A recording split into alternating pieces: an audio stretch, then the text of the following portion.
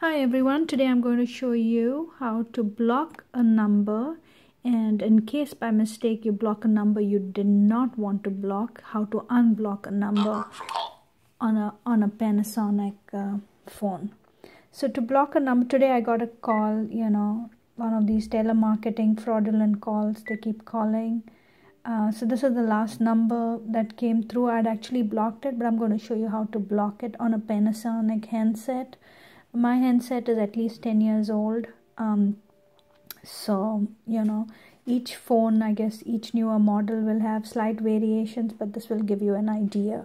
So what you do is go to CID, that is the caller ID. If this is the phone you have, look for the number that you want to block.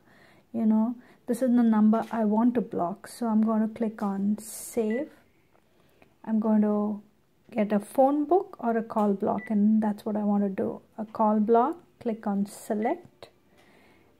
Yes, I do want to block this number, so I'm going to choose yes on it.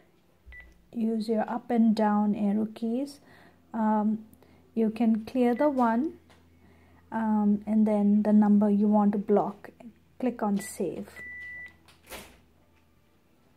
And this here shows it mute, kind of a mute sign that says that this number is blocked.